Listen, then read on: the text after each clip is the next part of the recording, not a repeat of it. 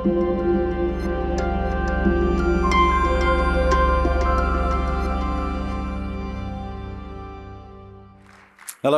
good afternoon, and welcome everyone to this panel dedicated to the life and works of solo developers, aptly called Solo Development, Myths, Reality and Survival Tactics.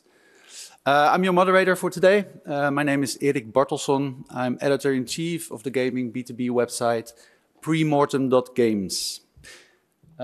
Before we get started, I would like to point out that this panel was co-organized by Alessandra van Otterlo, who would also be doing the moderation. But unfortunately, she had to return home due to family circumstances. And we would like to wish her well from all of us here. Okay, let me give you an overview of what we're going to do in the coming hour. We have 4 amazing developers, all solo developers. They will share their insights on the challenges and opportunities of doing game development by themselves. First, they will take turns and do a short presentation on one particular topic.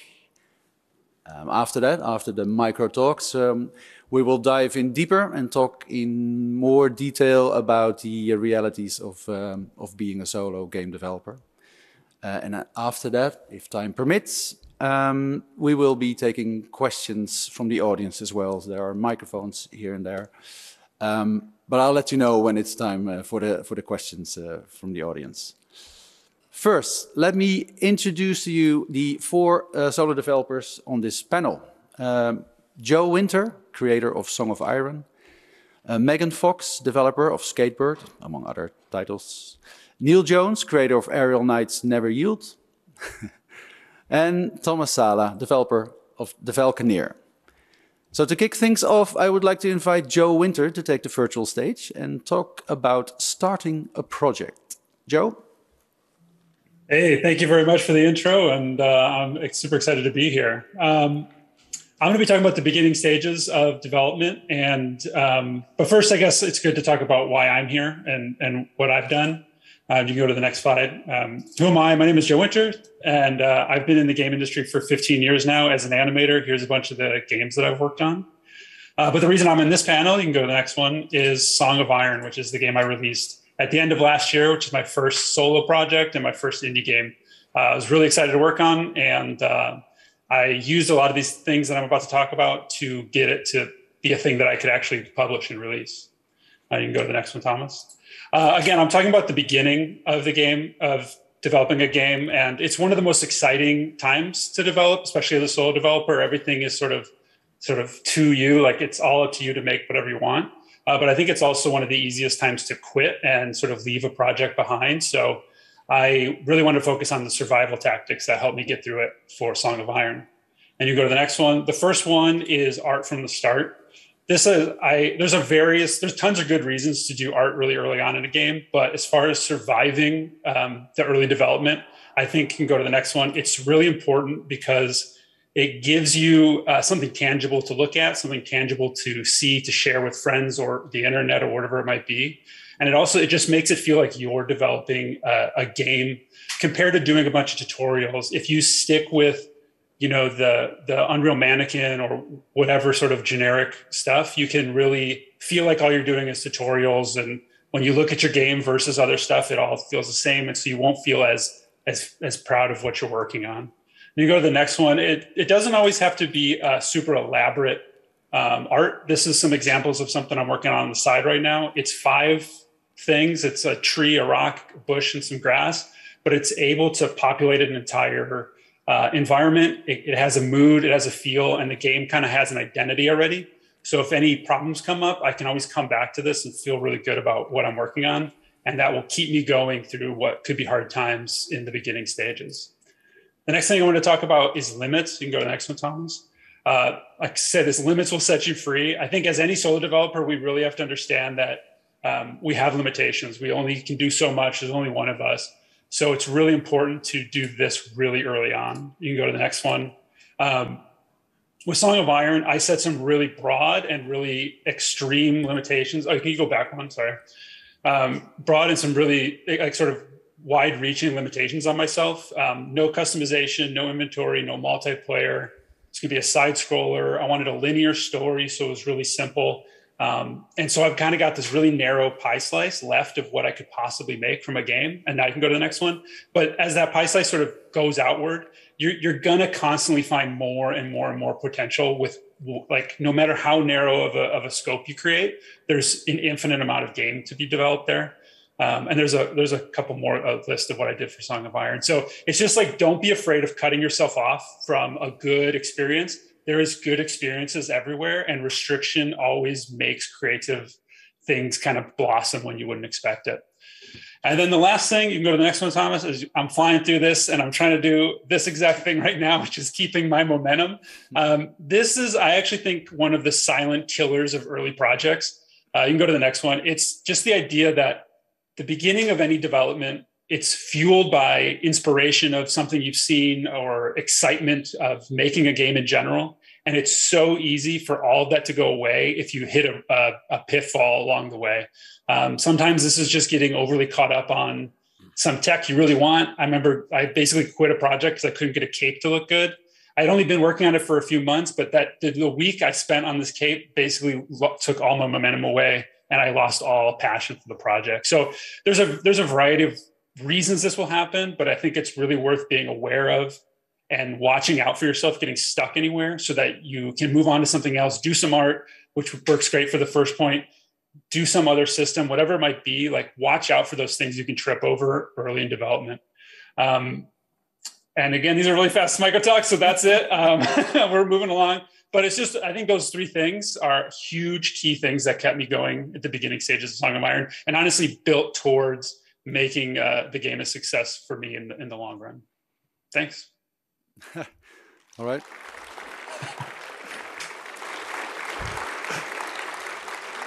All right. Thank you, Joe. You really put the micro in the micro talk here. Raced through it. All right. Thank you. We will go over to Megan Fox. She will talk about platform deals. Megan? So yeah, hello, I'm Megan Fox. I'm Glassbottom Meg on Twitter. I made Skatebird. Go to Skatebird Rocks if you want to learn more. You've probably heard of it. With Discord, yada, yada, yada. Anyways, used to be AAA. I worked there for 3 years. That was Playwell Studios, and it was also NetDevil, and there was some other name. Went through a lot of names. Made Lego Universe, if you ever remember that. That's about it, though. Then I've been indie ever since, about 10 years. My first game was Jones on Fire, which was totally solo, except for, I think, music.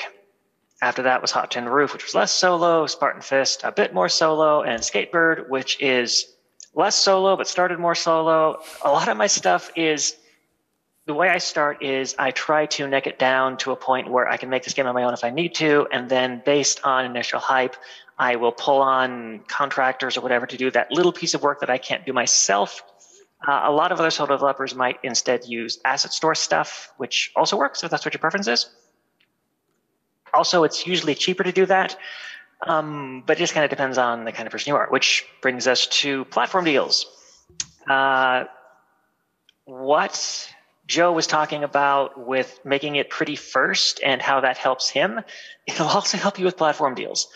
Generally speaking, you want to make a polished prototype. You want to do marketing first, which was a talk I just did, which basically just means make it pretty and make it look like a complete game before you start showing to other people so that they can kind of anchor in the idea that this is a complete game. It's huge and big instead of seeing the shitty prototype and having to imagine how this is going to become something larger.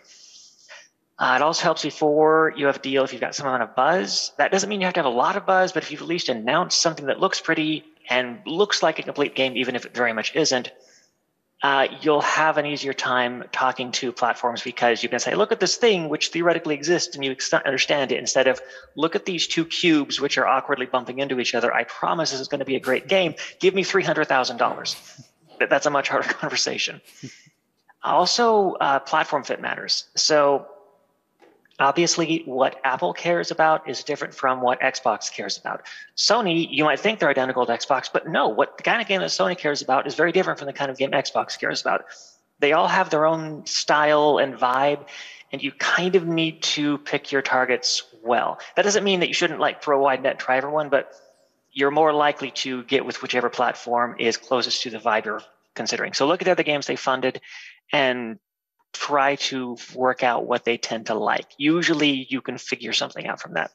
Now, how to make the approach. That's going to be, well, if you have a friend, that really helps. That's generally going to be someone who's made a deal before. If you know someone like this, you probably do, and if you don't, you don't. So harping on this isn't useful. You can also approach at a convention with a demo. This is a little harder. Your pitch better be fucking locked in perfect, because you're going to get disregarded really quickly if you're not careful. Usually you're not looking for like a big 2-hour demo at this point. You're looking for like, it sells the game in 30 seconds and maybe there's 5 to 10 more minutes of gameplay if they care. Because if you can get people to sit with you that long, it's going to be amazing. Usually this kind of meeting is something you set up ahead of time with a platform person, which you've hopefully interacted with an email. And like it'll be a coffee meeting, that kind of thing. And theoretically the block will say 30 minutes, but you've got like 5 maybe. So again, pitch better be locked down. Your other option is to be a licensed platform dev and then cold email the group in question. And good luck. This can work. If you need help finding these emails, again, talk to someone who's done the deal before, but you really want an intro if possible. So yeah. Now, as far as these deals look, there's variance in this. Most of them are going to be limited to no upfront and all backend, which means Xbox or Sony or Amazon might say, we will give you the $100,000 or whatever when the game launches, which means you have to get from here to there, without that money. There's a bunch of ways of doing that. I've used Kickstarter in the past. Your strategies may vary, but you generally need to plan for this if you're going for platform money. That doesn't make it impossible, but it does mean that your strategy needs to, consider that. Also remember that some deals can overlap and some don't. So don't go pissing off one platform because you think you're going to get a deal with another platform. Clearly, you might think Sony and Xbox don't overlap. That's not necessarily true. It depends which deal. And even Apple and other stuff. Apple, it's harder to get to if you don't start with them first, but often that can go to other places. So again, don't burn bridges, just don't. Which is pretty much the gist of how to do how these deals work. More detail, is more involved, but 5-minute macro talk. So yeah. All right. All right. Thank you, Megan. And now it's time for Neil Jones and his presentation on porting. Neil. Yo, what's good, everybody? Thanks for being here. I want to shout out Joe and Megan. Those presentations are awesome. I agree with everything they said, but, in a more deep, sexy Black man voice. Yeah, can you go to the next slide for me, please? Oh, no. That one. Yeah, so I'm Neil. I go by Aerial Knight online. I created this game called Aerial Knights Never Yield. It's a super dope, amazing game. I'm super amazing. Everything about it is amazing. You should definitely check it out. But no, I came from, just a student type of background, just like I'm sure most of you in the audience, where I tried for 10 years to get into the game industry. It's really rough. It's really hard. It's a struggle. You know that. So, I kind of made the pivot to trying to make games by myself. So like what was previously stated, I started off just trying to make something simple, something I could do by myself. And I went through the processes that were just explained. And I made it to the point where I was ready to do ports. I landed a publisher. I had this dope trailer. Everybody was hyped about my game, but now I had to get it onto all these platforms. And as you see on the slide, Never Yield made it onto the Epic Game Store, Xbox, and Switch, Steam, PlayStation is coming out later this week on mobile devices, or next week. I don't know what day it is. It doesn't matter, but it's coming out on mobile devices as well. The important thing that the thing I want you to take away from porting is that it sucks. It's terrible, and it is the worst experience. Because you would think that it's easy. If you look online, it's just hit the button and it's done. But no, each of these platforms have really specific requests. Not even just as far as code and making sure that it works on the platforms, But as far as marketing, as far as, your contact with the person who is your direct contact for that platform, you need specific trailers. There's rules, and all of the platforms have different rules. It's just a really rough experience. So one, only go down that route if you have to. And two, start with a base platform. Base platforms, I think I like to think of it as like Pokemon. Like pick a base platform that you're happy with, because you're going to be stuck with it for a while. But if you go on to the next slide for me, please. The pros and cons. The pros, everybody knows the pros. More platforms, more revenue. But the cons is it worth it?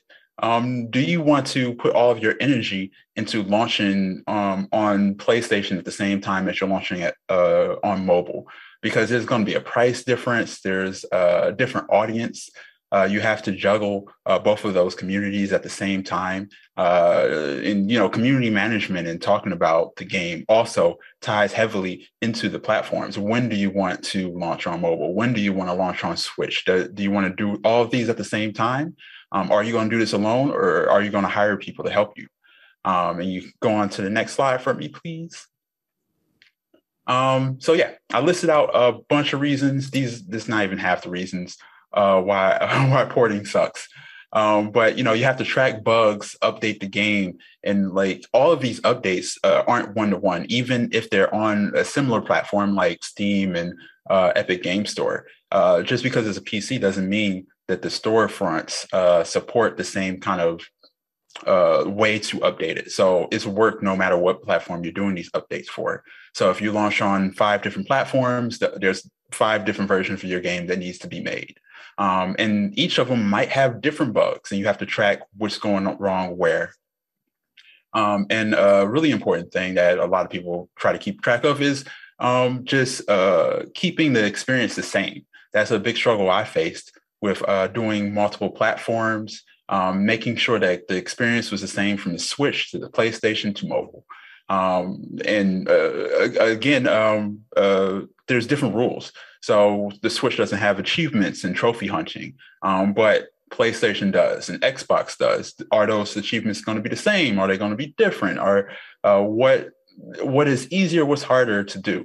And if one achievement doesn't work, as people who play my game, you have to address that, even if it's just for one platform.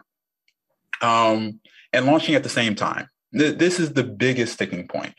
From my experience, I don't think I will want to launch a game on multiple platforms, more than 2, at the same time again as a solo developer. I had help from a publisher to get to the point where I could launch on multiple platforms. But even with that, it was still an extreme hassle and put more burden on me unnecessarily, when I could have done a rolling launch. Launching on multiple platforms at the same time is a really big burden to put on yourself. And if you can, I would say just pick 1 or 2 platforms, start with that, track the bugs, get all your fixes out the way, and then launch on your next platforms. I'm almost done. Can you go to the next slide for me? Asking for help. As solo developers, we want to be, that fantasy of I did it all by myself. I did it with no help. I'm this master coder, master artist. I'm that person. I'm that dev. But it's not bad to ask for help. I think all of us get help in some form, be it the asset store or when it comes to porting or getting trailers made. We're getting help some way, somehow, anyway. So if you're doing porting, there's no harm in reaching out to a smaller studio or another individual who can help you with that burden. So you can put more of your focus on marketing, which is something that indie devs are terrible at. And you can go to the last slide for me. So yeah, just to sum it all up, just choose your starting platform wisely. Remember the Pokemon reference. Take your time so that you can focus on the platforms you did launch on, and take your time rolling it out for other platforms. My mobile version is launching a year after the base version, and get help. And it's always cool to just reach out to people and ask for help. Thanks.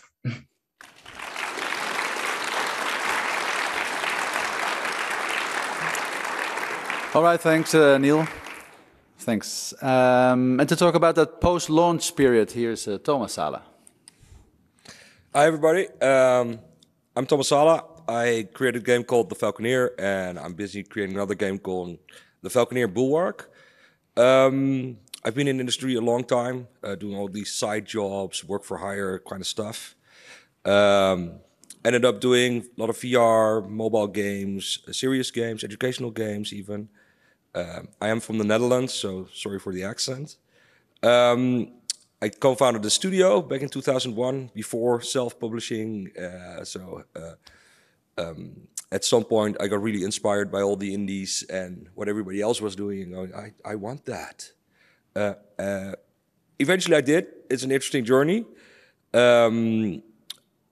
I kind of started that by doing modding for Skyrim.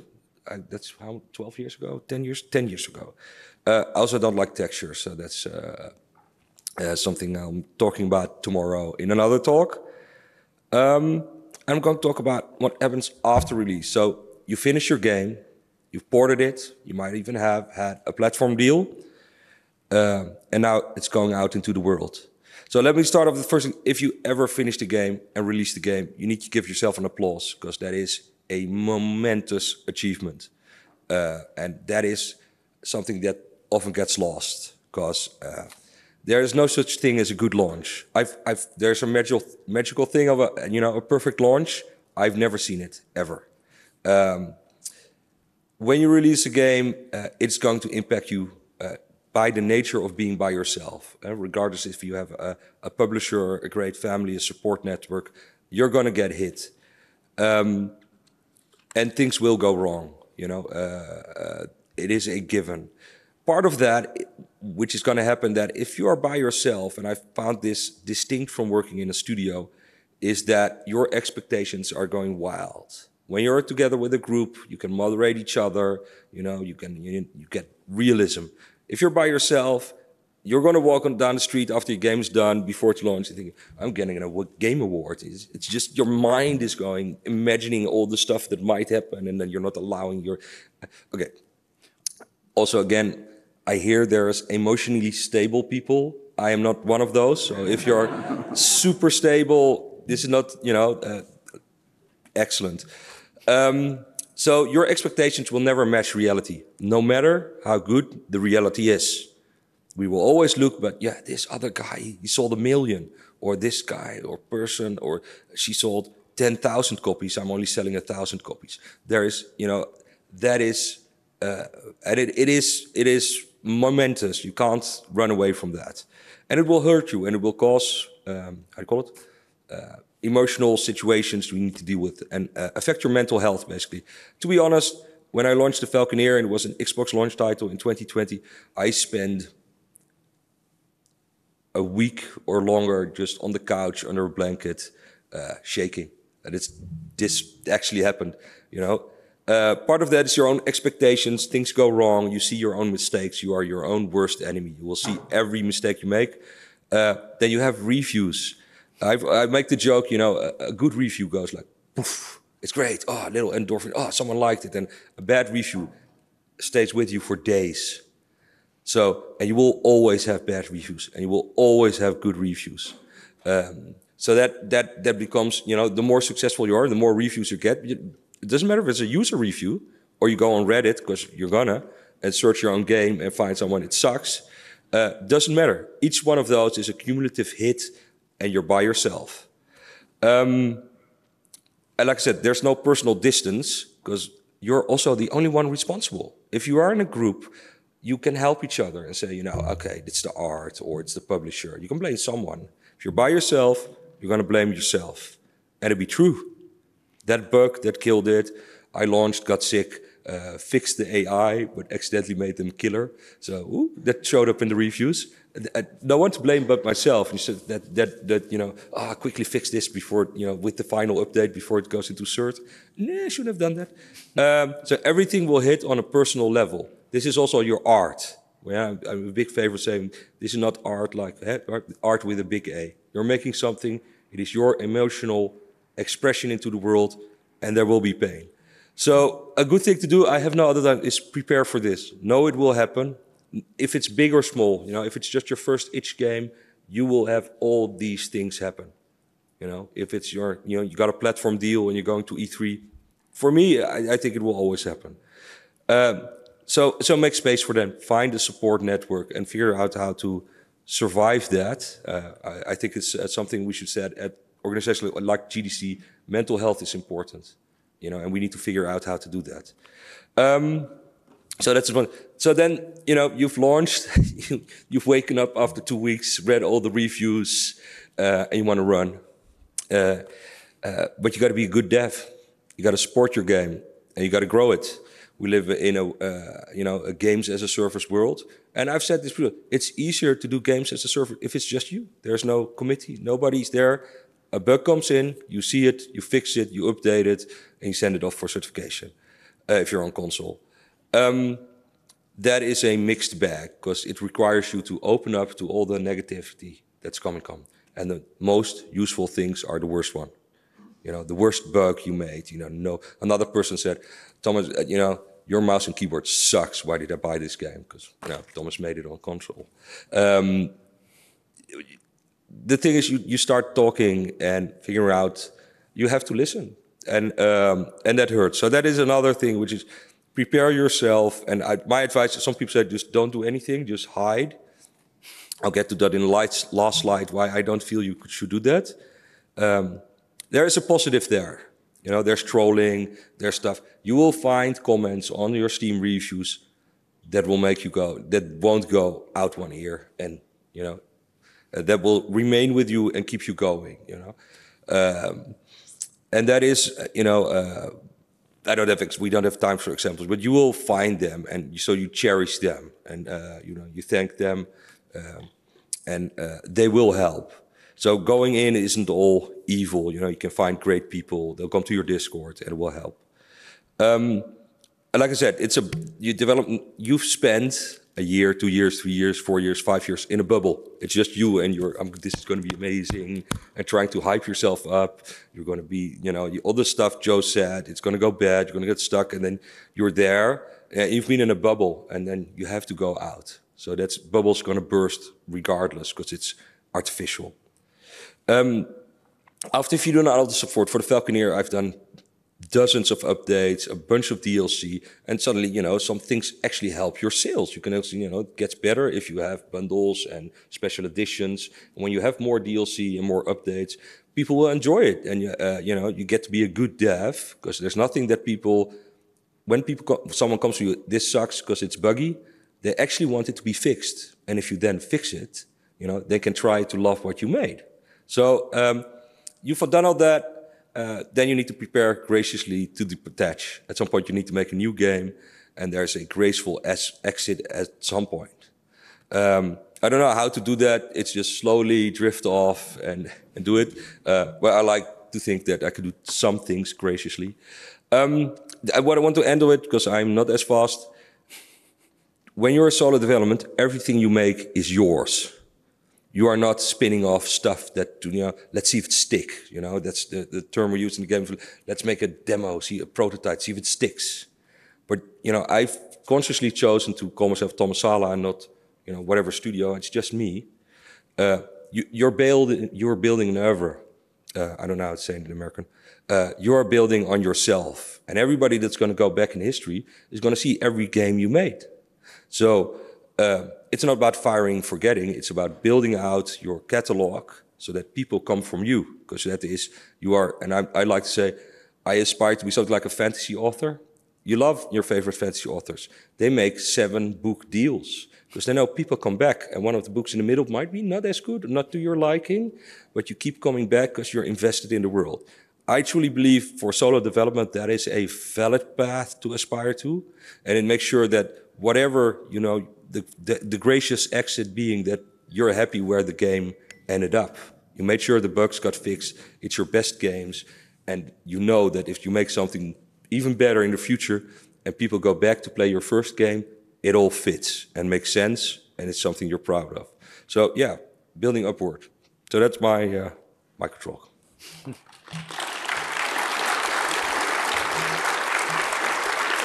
All right, thank you, Thomas.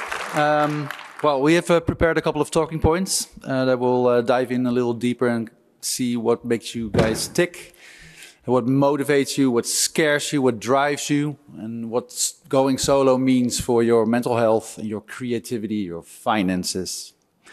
So let me kick off with a question directed to all four of you. So when you started your journey as a solo developer, was there anything that caught you off guard that you didn't expect? Let's start with Megan. Yeah. So whenever I made whenever I made Skatebird, what it was supposed to be was a little itty bitty game I could manage on my own. Because previous game had just failed. I had to let everyone go. It was just me again, just like Jones on Fire. And then it grew, and like I still didn't have a team. It was just me.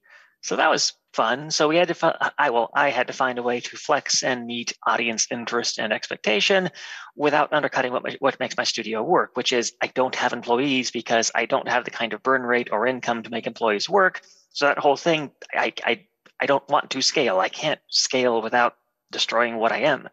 So I ended up collaborating with other tiny indies, other people that are essentially like me. We kind of Voltron together to make something bigger, and then we go our separate ways after. I found that other people that are our size tend to do that. It works pretty well.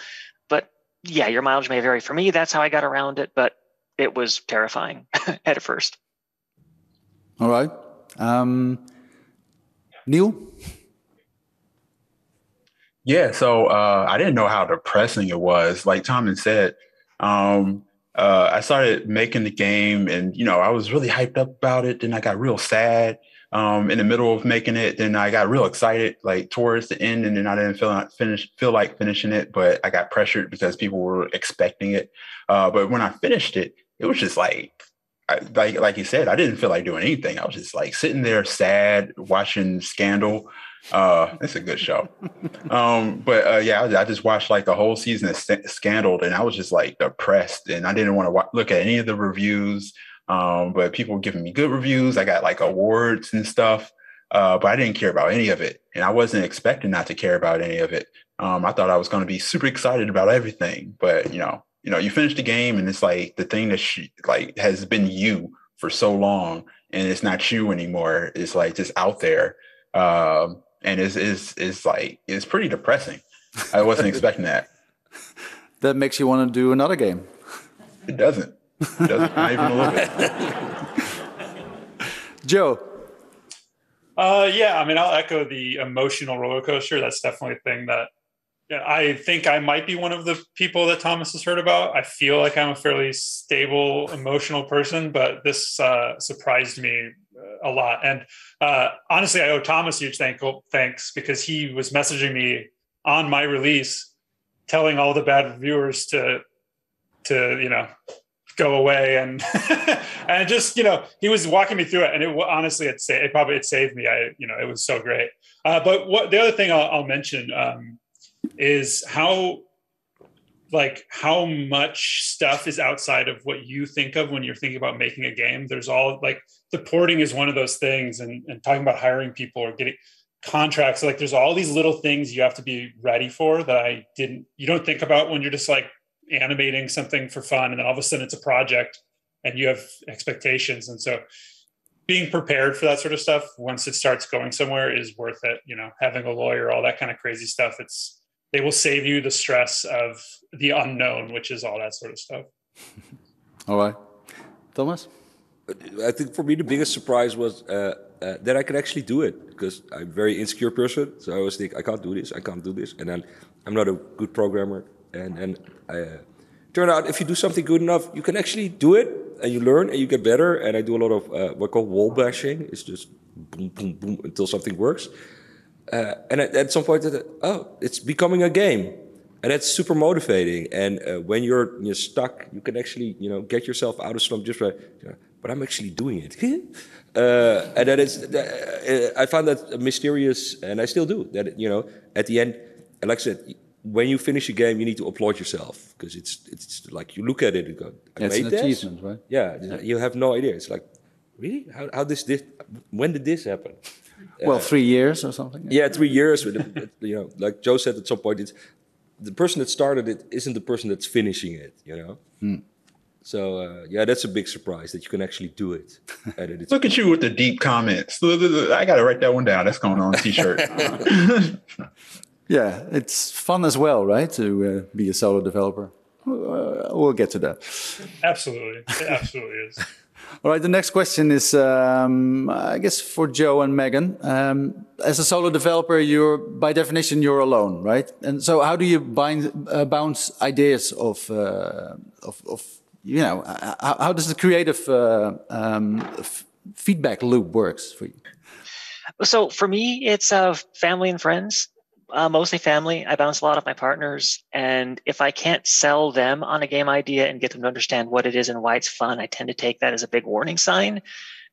The regular people in your circle tend to become unwitting and possibly unwilling victims for you to inflict your ideas upon and just, hold on, does this sound cool? Okay, but wait, what if I did this? Does that sound cool? And they're like, okay, I'm going to go to my job now. And you're like, okay, this is my job.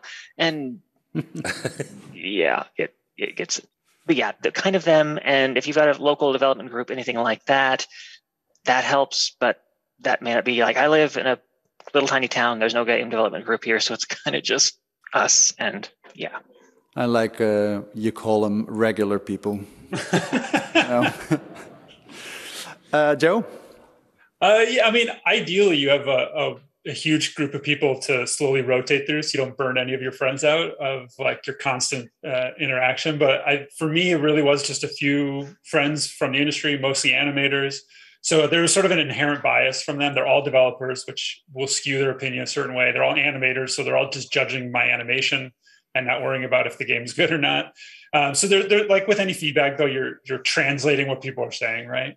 And just running ideas through people to see if it sounds good. I think one of the best sort of tests if an idea is good, if they like it and then they re-explain it to you, this like what you thought, or if they go, but would be also cool would be this. You go, oh, so you don't really care about this idea. You're already off to some other thing. So it's this great kind of, are you paying attention and listening, or did I lose your interest even telling you the idea? And then something that kind of popped up for me late in production, as far as kind of getting feedback, was this, and Thomas kind of mentioned it, that I had said it was like this idea that there was different people creating this game, even though it was always me. And one of them was the designer who came up with all the ideas and built all the systems. And then late, when I was burnt out, I was stressed. I didn't know if the game was good anymore. I had to just trust this older version of myself, or this earlier version of myself that thought that it was a good idea. And I just kept building the game, believing that I was right before. And like, I just couldn't judge the game anymore. So I became my own sort of like person, I guess, too, in a funny way. Well, it worked, I think. Thank you. So this one is for Neil and Thomas. What's the effect? We touched upon this a bit. What's the effect of being a solo dev? What's the effect on your mental health? Neil. No. Thomas goes first, so he can like be a downer, and I can lift everybody back up. Everything he cheerful said, right? For once. I think, and I'll try to be cheerful. So it's a huge effect on your self-esteem, insecurities, and it does force you to confront all that because there's nobody else to you can't really explain it to other people when you're already on that train ride. So. You're going to do a lot of growing and learning and stuff. So it's intense. I've now done it once, so looking forward to the second time. Like I say, the Dev for Cloud, Cloudpunk, I think it was. He said that thing where you hate it for 3 months and then you start to love it again. It took me over six months, to re-engage with it. But now I love it again, and I feel it did.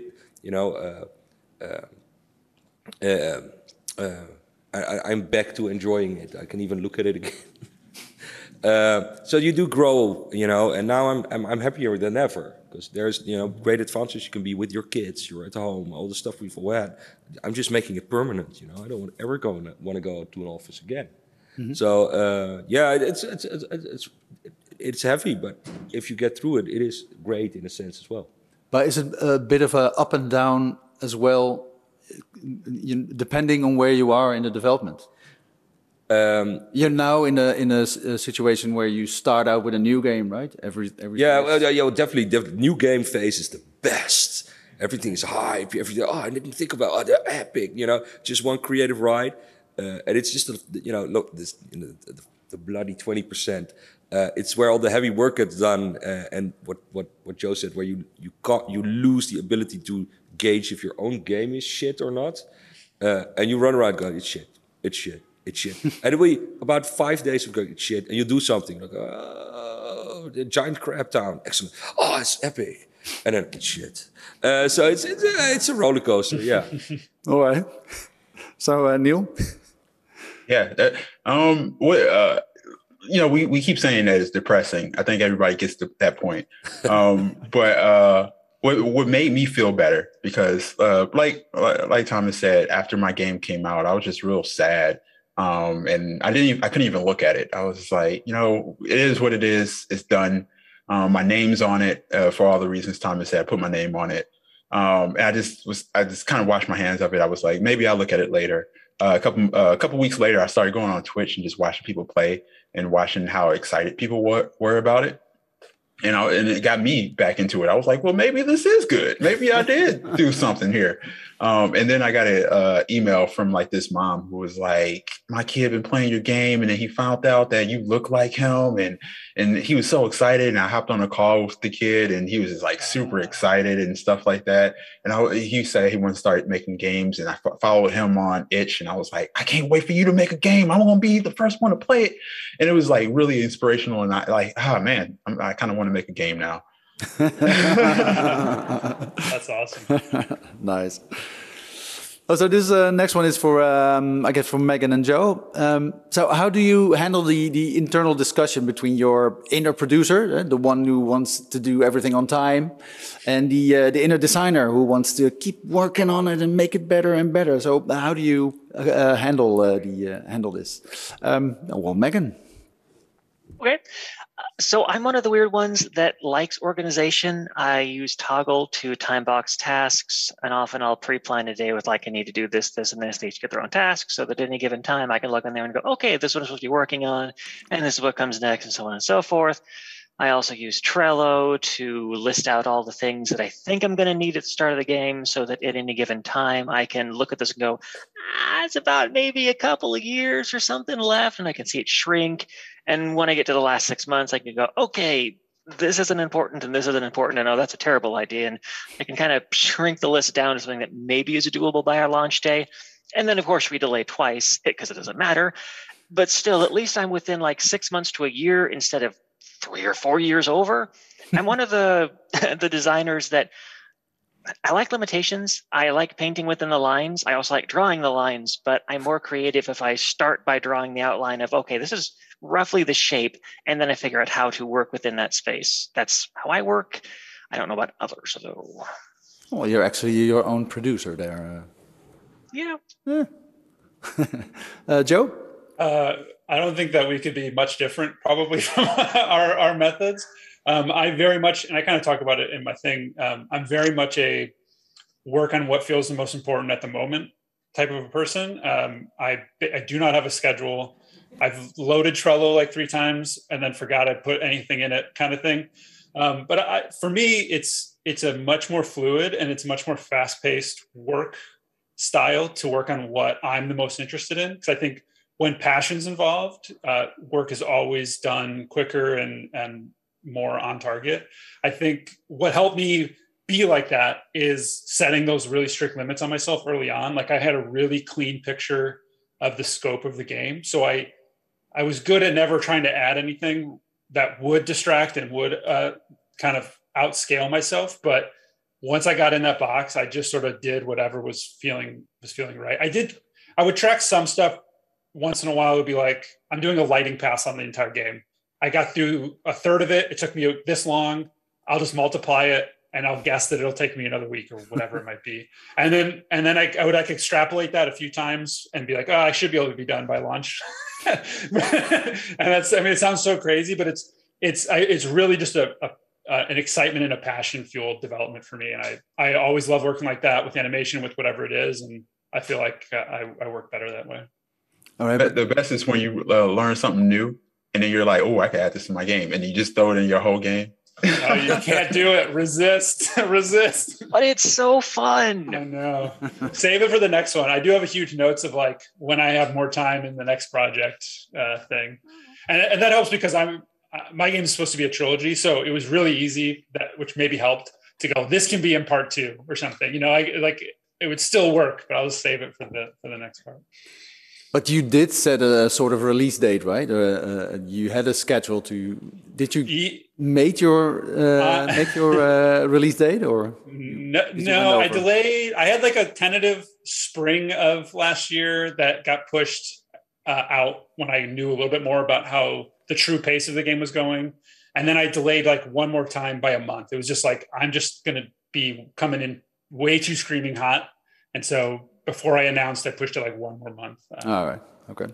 So it wasn't that bad. The whole development was like 2 years and a few months. So indie side things, that's pretty fast, I think.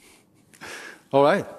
So this one is for Neil and Thomas. How do you manage the combination of having complete creative freedom on the one hand and your own limitations as a developer on the other hand? How do you manage them? I'm looking at you, Thomas. I am not Megan. I can't do lists, and I can't do limitations. I made a game about wanting to be free, and that's a struggle. So I found this way to get myself to just by allowing myself to faff off, and I learned that's a new word. It's a proper word, and intellectually pursue whatever I want to pursue. I just allow, but I have just like I think the theme.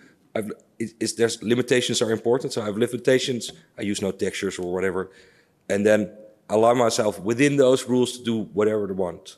You know, I need to wake up. I literally, it's something running in my mind. I'll go to bed and I wake up. I go, oh, I gotta do this, and then I have to do it because that's what I enjoy. I gotta go do it. So if that means look, if this is possible, or if I can add, you know, at some point, someone on Discord said, you know, why don't the ships and the guns have spotlights or floodlights or whatever? Yeah, I'll just sit there and go, floodlights. Gotta do it. And I'll allow myself just to take and do it because it's enjoyable. And you know, you're a frail, creative person.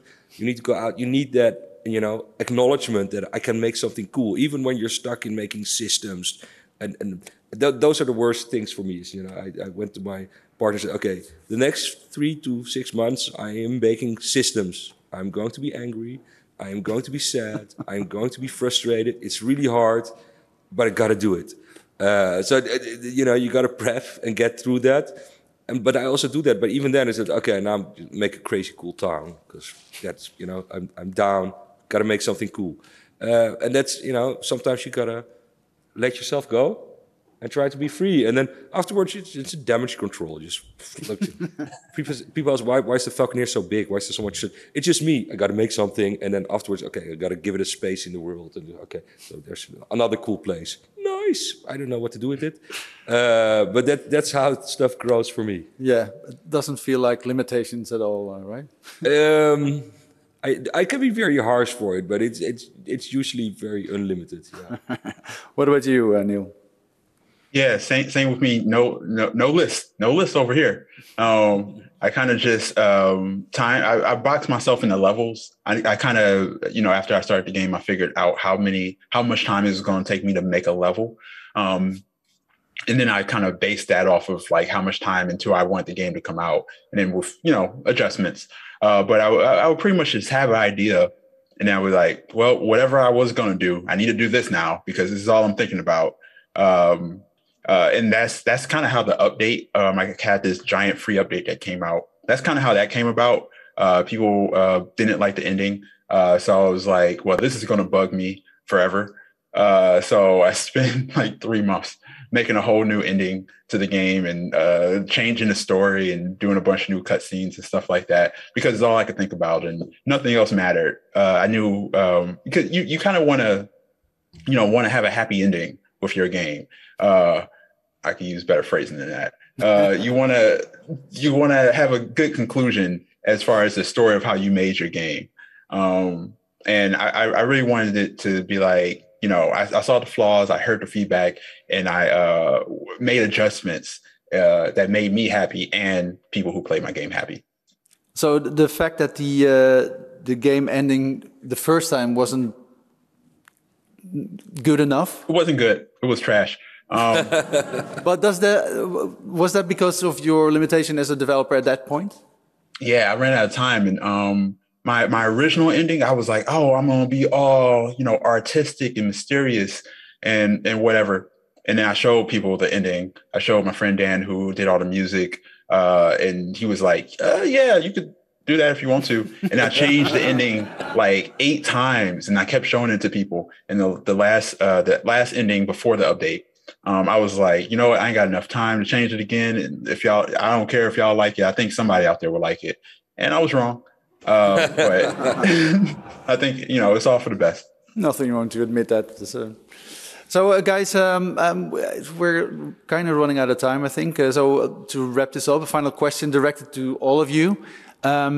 Taking everything what we heard today, do you still want to continue as a solo developer? Megan? Yeah, hell yeah. Yeah? I really like working as a solo developer, working as a small micro whatever, means that I can survive off a very, very small success, which means that I can keep doing this forever. Hopefully, at least the bar is lower to keep surviving. And I can work on weirder stuff. Like if I was working on a 10-person, about $100,000 a head, $1 million a year kind of studio, there's only so many game concepts you can make that have $1 million a year revenue that would keep you alive. Or you got to score a bunch of publisher deals, and then they're going to tell you, oh, you can't put a bird on a skateboard because that's dumb. And well, I like dumb stuff, so I'm going to keep making dumb stuff. So yeah, definitely. All right. Neil? No. I go back and forth every day with it. I don't really think indie development is worth it unless it's a hobby, just because the money isn't what people think it is. There's a lot of hidden costs, a lot of tax costs that, you know, you don't consider. I think I'm still going to make some stuff, but I definitely have a cap. I think, you know, by the time I turn, you know, a certain age, I don't know, pick a random number. I'm going to say, you know, I'm retiring from this, or I'm kind of done with this. And you know, it's not good for your mental health. Like I need some kind of team or something like that to take some of the stress and some of the responsibilities off of me. But that's me personally. I think everybody got their own kind of thing with that. Sure. Yeah. Okay. Joe? Yeah, absolutely. I think part of the learning process was learning about the emotional sort of roller coaster, and that's why a lot of us are talking about it, because it was a big surprise, and it's sort of one of the realities of solo development. But that's not to outshine the, 24 months of total enjoyment I had building the game, learning new stuff all the time. Me and some of my other solo dev friends talk about how this is the game we're playing now. Instead of playing Call of Duty all night together, we're all sort of on Discord while we work on our games. And I've been playing games forever, and now I'm making them for the same enjoyment factor. And I don't, unless I have to stop, I don't plan on it. All right, then don't. Thomas? I'm never going to stop this.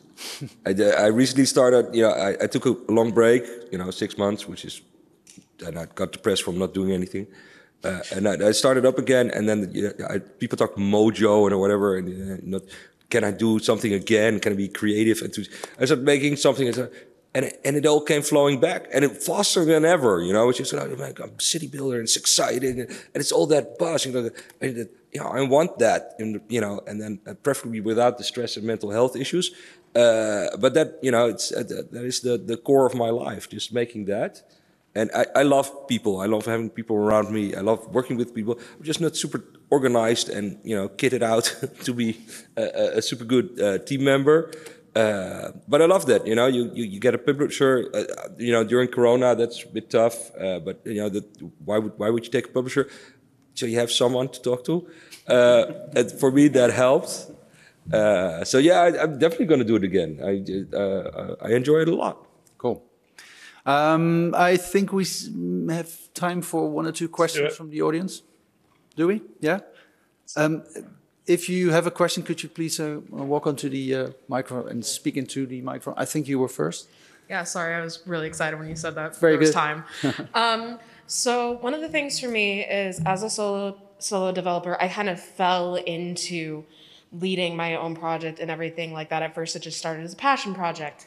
As mentioned earlier, the whole idea of doing it all on your own is that it's an idea. Usually behind the scenes, there is a small team or people that you're getting help from. So my question is for the indie side of things, when you know you're completely on your own, do you have any advice or personal experience in terms of making sure that the people you help are properly compensated, especially when it's coming out of your own pocket? / is there a way to get funding for your individual game?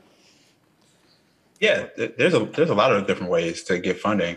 There's a bunch of funds out there that you can kind of apply for and get just a little bit of money. But as far as like getting people to help you and paying them, I had a rule that like anybody who touched my game outside of me was going to get paid.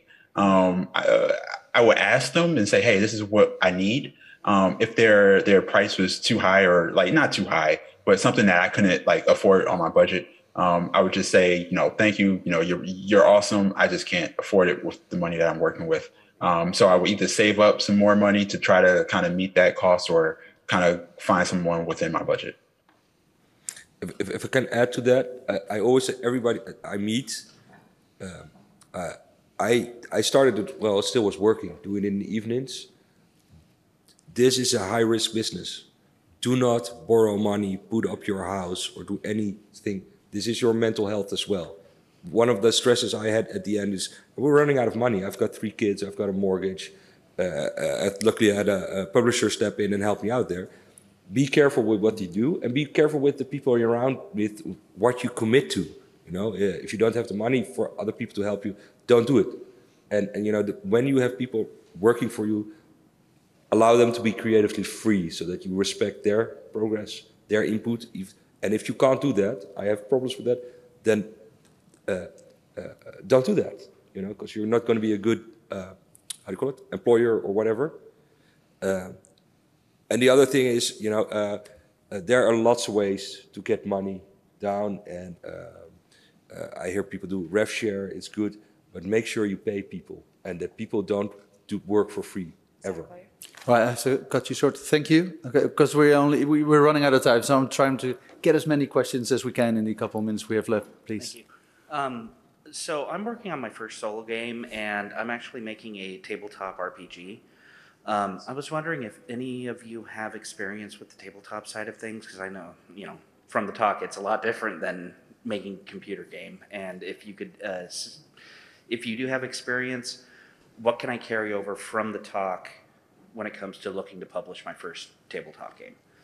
All right, I'm looking at the panelists. Any tabletoppers around? Joe? I don't have tabletop experience, and if somebody else does, please jump in. But I think almost all of it's going to carry over to some degree. In a lot of ways, some of this stuff is core, just business practices, like getting yourself out there as early as you can, having fun the whole time, understanding like what it truly takes to make a tabletop game, not just designing it and creating the pieces, but like what does it mean to distribute that? Because that would be something that's pretty different for us, where we probably are all digital only, I'm guessing. I know Thomas did a little printing, but I think for the most part, it all is pretty relevant, except for the delivering of the product. Which is where you really run into problems. I've had a couple of friends that have done board game. Like me personally, I've never done it, but I have a couple of friends that do this. The gist is you need to be in a position where you can spend years playtesting, because it will take you that long to slowly figure out what works with the game and what doesn't. So you're probably going to want to develop a close group of friends that you can do this with. You can either be online with one of the tabletop simulators or in person. I've seen both work. The really hard part, though, is publisher, because there's this massive bar between I'm going to sell my own game and I'm going to get a publishing deal. Getting a publishing deal is super hard. Almost no one scores them. Be prepared for that not to happen. So again, like Thomas said, don't risk your own money towards this. Keep it very cheap. try to keep it as an evenings thing until you have a game that is like there, and then try to go to the publisher, and it may not work out. But that doesn't mean I'll try, just go in with eyes open. Okay, All thank right, you very much. thank you. Final question, I'm afraid. After this, in the breakout room, you can talk to Thomas if you want. Final question, yes. Hi, question about narrative design and sort of designing the mechanics of your game. When do the mechanics inform the narrative you're trying to present, and where does the narrative inform the design that you're presenting? Go ahead. Sorry. I think that the thing with those kinds of questions, they're different for everybody. And you're by yourself, you get to decide. I've heard many good talks on narrative, mechanics, conflicts at GDC before. But yeah, there is no right answer to it, you know? It is what you want to do. Be the artist. It's a story-driven game, a mechanical game. They're all fine. Yeah, that's pretty much what I was going to say. Yeah. All right, so I'm afraid we have come to an end to this panel. I would like to thank Megan Fox, Joe Winter, Neil Jones, and Thomas Sala for. Thomas will be around afterwards to answer any additional questions. Please fill in the evaluation form. Thanks again, and enjoy the rest of GDC. Thanks, guys. Thanks, everybody.